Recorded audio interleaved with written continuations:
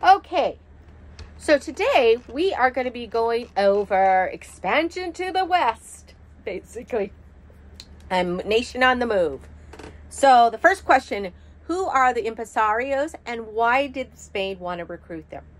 Now, an impresario was somebody who was brought into that region, and in order to exchange, if they come to that region, they would, occupy the land. Now, what the problem was, the Spain wanted to have more Anglos or European descent to come over to that region because they had between the Native Americans, they had a hard time making headway.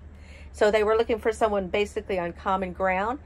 It was to basically increase non-native population in Texas, and it also provided a buffer zone between the tribes and the rest of Mexico. Explained two of the cultural problems with America settlers in Spanish and Mexican Texas faced. The biggest one was religion. Many of the Spanish, they were practicing Catholicism. Now the Anglo-Americans, they were predominantly Protestants. So they made a law that the Protestants could not worship openly with their faith. That was a big one. The other one had to do with their law and the alcalde system.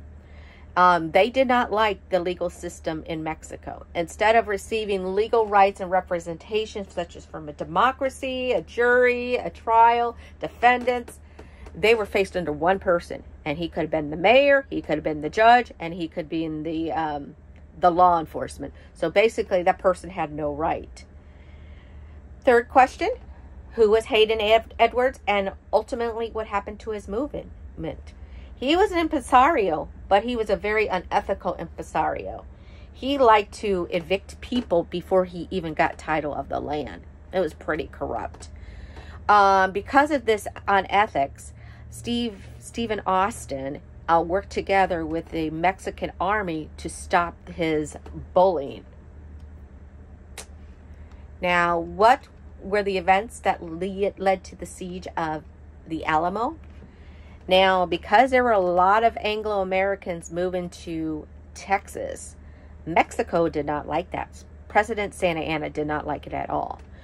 And so, in order to try to compromise with the Anglo-Americans, because the population was increasing, they wanted to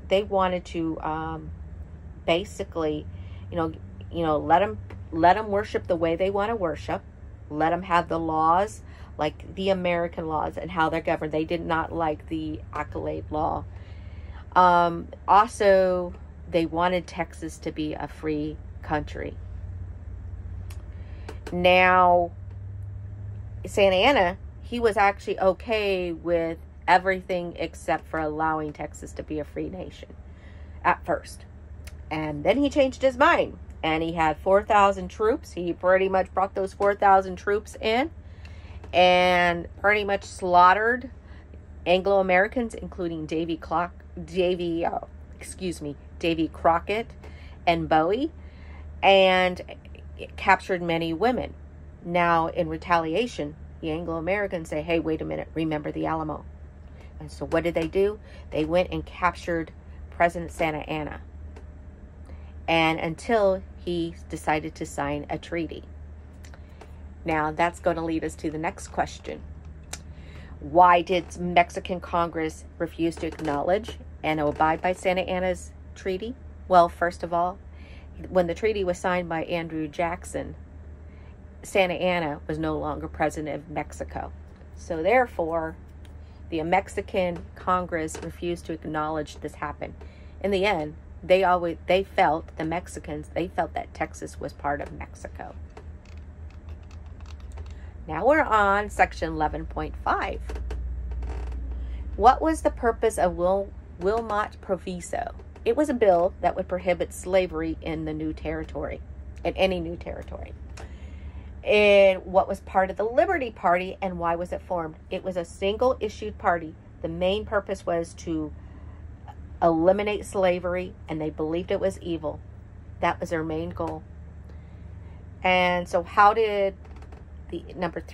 how did anti-slavery advocates differ from abolitionists?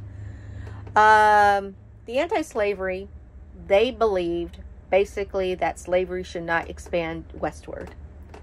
They believed that the western lands should have been only open to white men only, basically small farmers and workers, and they, with the promise that they could have economic advancement. Where the abolitionists, they were anti-slavery all the way around, no matter who they were, no matter what religion, no matter what race or nationality. Now, who were the barn burners and how did they get their name? They were followers of Martin Van Buren's anti-slavery supporters. They were linked with farmers who actually had to burn their farms because they had a rat infestation. So what is the popularity? What's the principle of the popularity sovereignty? It was a belief that citizens should be able to decide issues based on majority rule. Actual number count. What were the ideologies of the Free Soil Party? They opposed slavery into the new colonies. In fact, their motto was free soil, free speech, free labor, and free men. And finally, 8. Summarize the Compromise of 1850. Number 1, California needed to be a free state, even if it passed above the latitude line.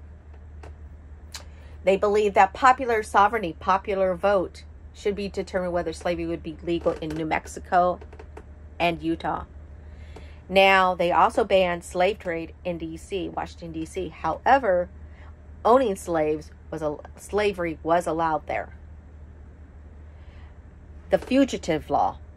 Basically, if you had a slave that escaped and you enabled them, or you refused to help the government getting the slave back to their place, that person could be actually fined or put in prison for it. And finally, the border of Texas and New Mexico was established. Now, the Compromise of 1850 initially worked at first, but still, we still had the brewing issues of slavery. And this still caused tension between the North and the South. Have a good one.